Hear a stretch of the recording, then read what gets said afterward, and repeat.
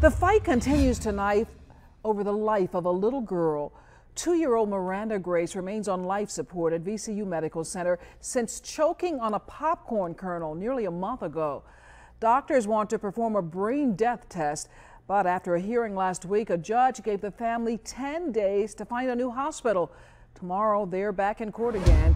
Tonight, her father tells Britni McDonald they're working to bring her home instead. Britni joins us live outside VCU Medical Center. Britni, has the family consulted with other hospitals? Well, every other local hospital, Sabrina, has turned them down. So Miranda's father is working to bring her home to continue care there. He says that those arrangements are coming along, but they still need more time. We're trying to get her moved home. We didn't know that was an option until a couple days ago.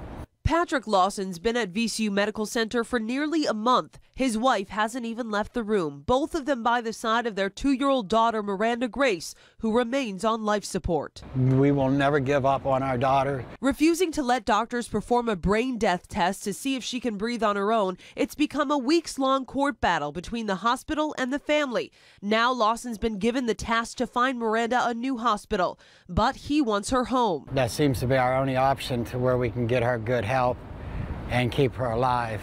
He says the family's already put together some of the resources they need. The life support, we do believe we have that all set up to where they'll have the ventilator there.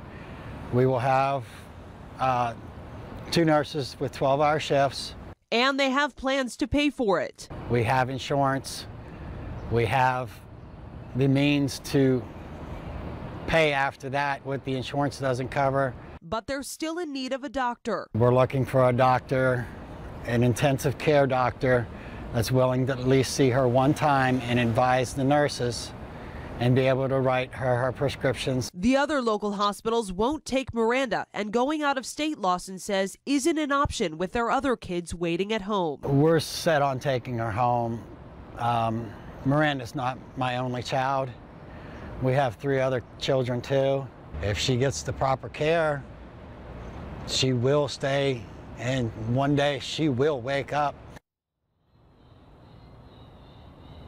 The next hearing is set for tomorrow afternoon. Lawson's lawyer tells me that it's the family's right to decide this.